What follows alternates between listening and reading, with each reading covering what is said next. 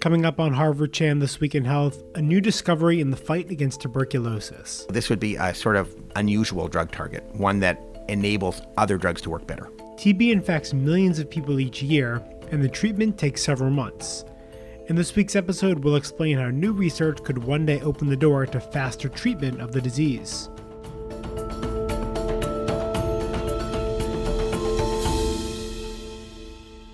Hello and welcome to Harvard Chan This Week in Health. It's Thursday, June 15th, 2017. I'm Noah Levitt. And I'm Amy Montemuro.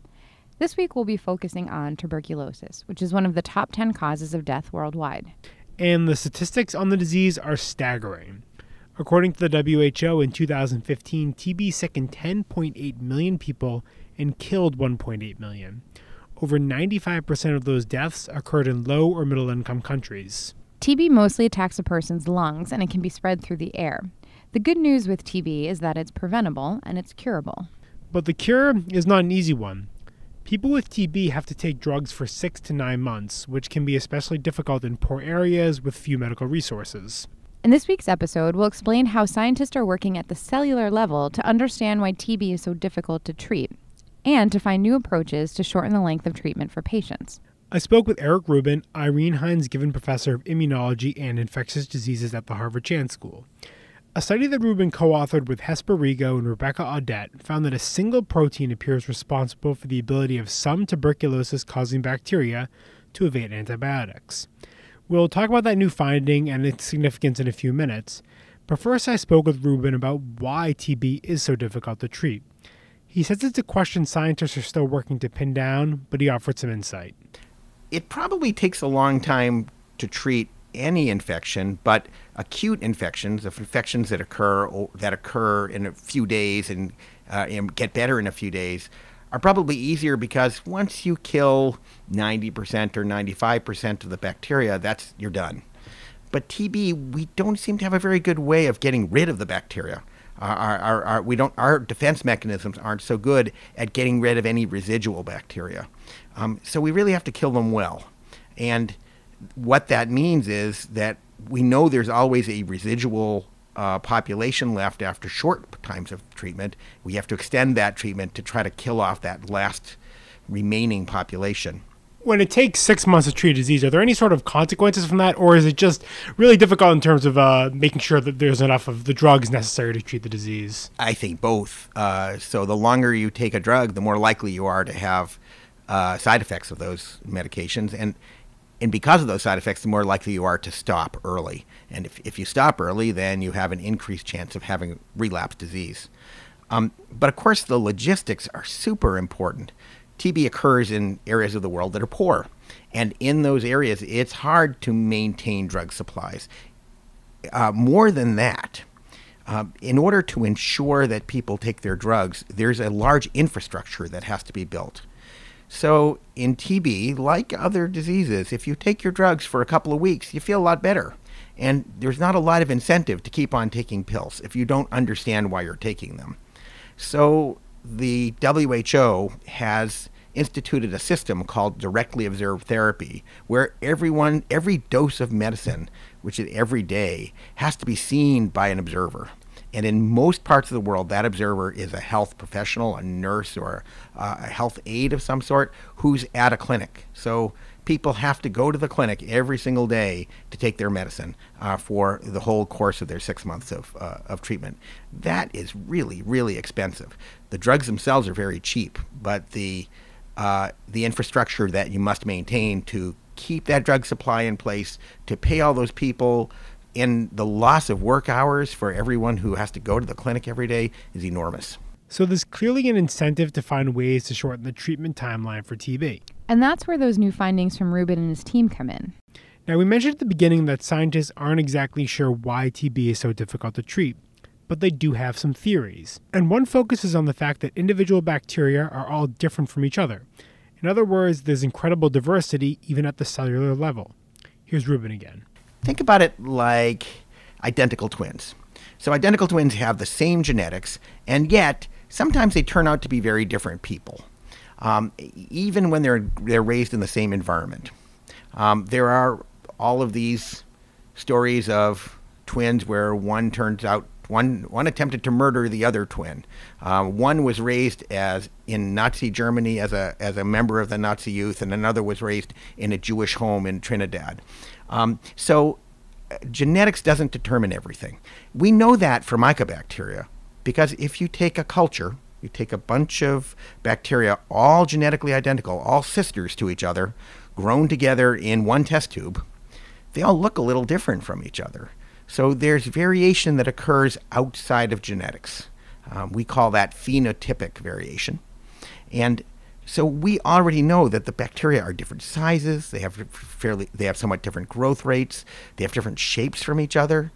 And we were interested in what can we determine at the level of a single cell that we can measure that's different. And the bacteria that causes TB, Mycobacterium tuberculosis, has an even further set of unique characteristics, says Rubin. When a cell divides, it creates so-called daughter cells. And in the case of Mycobacterium tuberculosis, those cells are physiologically diverse, making them less susceptible to antibiotics, which means that it takes much longer for TB drugs to eliminate all of the bacteria. But Rubin's team was able to shed important light on the mechanism underlying the cell division that occurs. They studied a similar bacterium called Mycobacterium smegmatis, and they found that without a specific protein product of a gene called LAMA1, the bacteria formed after cell division were far less diverse, which according to Rubin would also make them more uniformly susceptible to antibiotics. Each individual bacterium is different from every other one, and each has its own susceptibility to drug treatment, so that when you treat with drugs, some die very quickly and some die slowly or not at all. What we found was a mechanism that underlies that, at least for some antibiotics. And if we take away a specific protein that the cell normally uses, then they all become very similar to each other in terms of being killed by drugs. So would kind of like the application down the road be that you develop a drug to target that protein? I think that's right. It's a kind of unusual approach because this protein isn't necessary for the bug to survive. So if you made a drug that blocked the effect of this protein, it would do nothing. It might do a little, but it wouldn't do very much because the bacteria don't need this.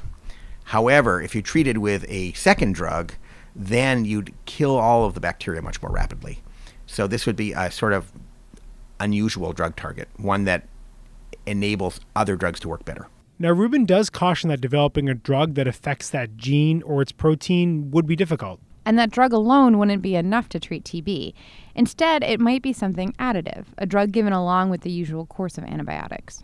It would not only make the bacteria more susceptible to drugs, but they would also die much more quickly, which would be a key way to shorten the course of treatment for TB. But there are still many unanswered questions. For example, Rubin's lab is now trying to figure out how fast bacteria would die if the protein is inhibited or what type of dose would be required. And Rubin adds that this is just one of many approaches for advancing TB treatment.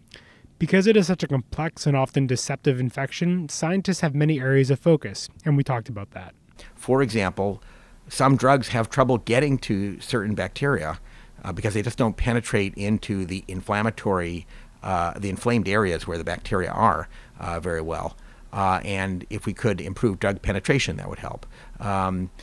There is a hypothesis that some bacteria go dormant, and they're tough to kill under those conditions. And it's been difficult to tell whether or not that is important because we don't really have a molecular handle on how to manipulate that. So when you say go dormant, what do you mean by that? These bacteria stop growing or don't stop metabolizing at a normal rate, and perhaps those bacteria in vitro in the laboratory are harder to kill.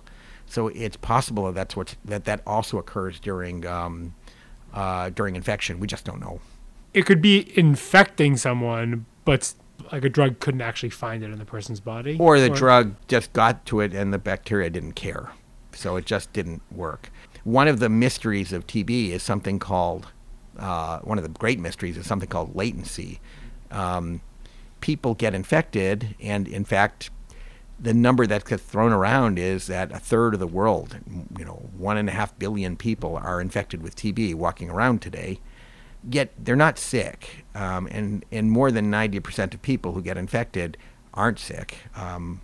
More than 90% will never get sick. But we know those people can get sick if they become immunocompromised later, for example.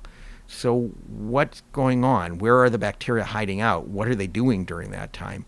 And I think there are conflicting stories out there as to whether or not they're actually growing like normal bacteria do, or they're not growing and they're just sitting around waiting for some signal. And that was our conversation with Eric Rubin about tuberculosis. That's all for this week's episode, but you can always listen to past episodes by subscribing on iTunes or Stitcher, or stream this podcast anytime at soundcloud.com/Harvard Public Health.